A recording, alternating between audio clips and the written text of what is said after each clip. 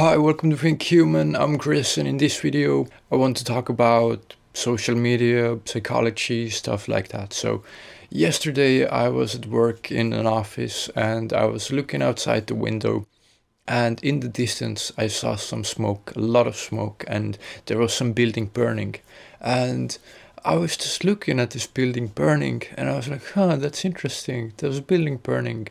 And that kind of hit me in an interesting way because I started to think about how distant we are from other people. Our world has grown to be so huge that we could not possibly care about other people's trouble. It's like this example: if you were asked on the street to help one starving African child or whatever, then you would be like, oh, you have some story about this child, grew up with only one parent and, starving and whatever, you feel bad, and then you donate money. Now, if this girl or whatever has a brother or sister, if they're like 3 or 4 children, then you actually give less money. And if you're talking about the entire village or a state or a country that is poor, then people's donations go down, way, way, way down. And this is the effect of kind of overwhelming sort of inability to really make a difference, which is profoundly illogical because we should help the most people that we possibly can. But in a paradoxical way, we can only focus on small issues. And this is because we have grown up in small tribes of people. We are not used to living in the societies of having millions of people in one city. We are used to tribes of maybe a few tens of people, maybe 100 people. We are not used to walking the streets and every day seeing thousands and thousands of people who we can't say hi to.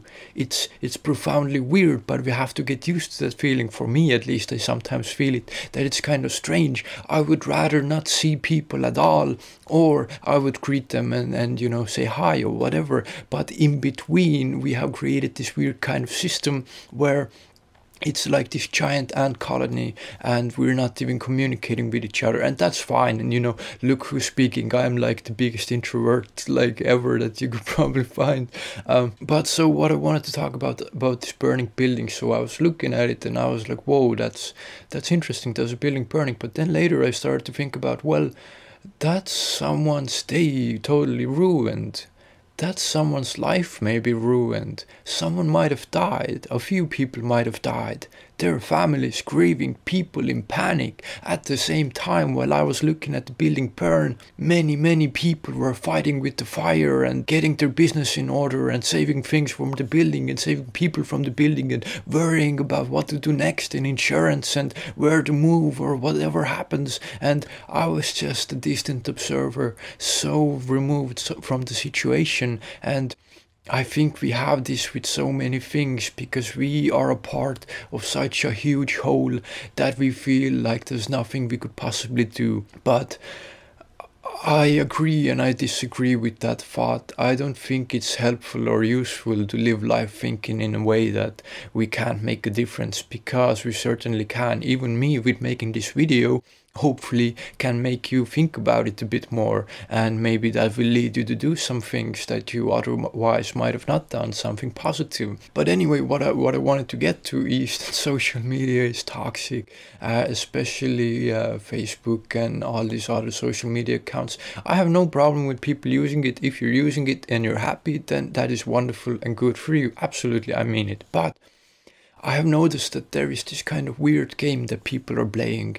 This kind of game of this facade that people create. Look at me, how well I'm doing, how pretty and beautiful I am, what food I'm eating, what new house or car or living place I have, what a beautiful couple we are, whatever is happening. People put out their perfect version, their refined and modified version of their actual life, which is not reality, it's fake. And I was looking a few days ago around social media and I got kind of sick to my stomach because all I saw was people pretending and wanting to impress people they have no reason to really impress. What do you care about what strangers think? But sadly, this is kind of social tribe kind of effect, that if everyone cares about what everyone else thinks, then everyone cares about what everyone else thinks. But I would say be bigger, be better than that. Don't care, move away.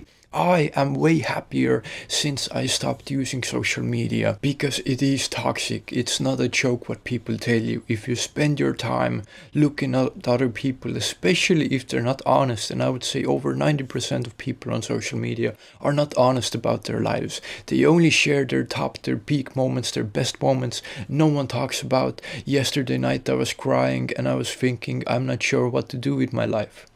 I was confused and I don't know if I have a good future. No one talks about that. No, it's just, whoa, I had the best trip ever. You should have been there. I had amazing experiences. People are awesome, wonderful, life is great. That's fake.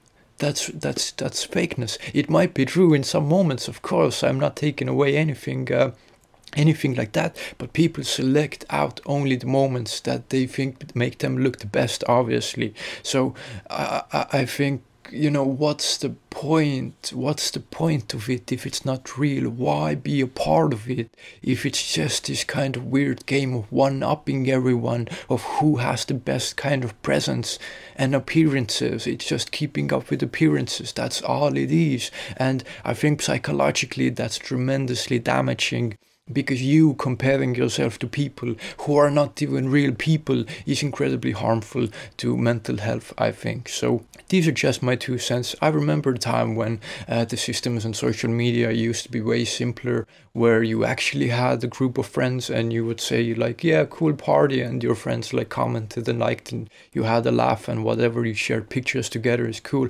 Now it's 90% ads and the other 10% people you don't know, and I just don't care about that, and I couldn't possibly care about that. But yet it shows how empty lives people are really living. If people care so much about what strangers and people that they don't know think about them, that shows how sad their life really actually is. It doesn't necessarily always need to be like that, but I have noticed it generally tends to be that way. I think there are much better uses for your time. You can always communicate with your friends and close ones and make new friends and meet new people. There are messenger apps and everything like that. But spending hours just comparing your life to other people's is incredibly damaging, like I already said. But this is just my short rant on this, and I just wanted to get a few thoughts out on this. Just something. So I hope it was interesting in some way. If you have any thoughts about this, please share them in the comments. And of course, thank you so much for watching, and take care.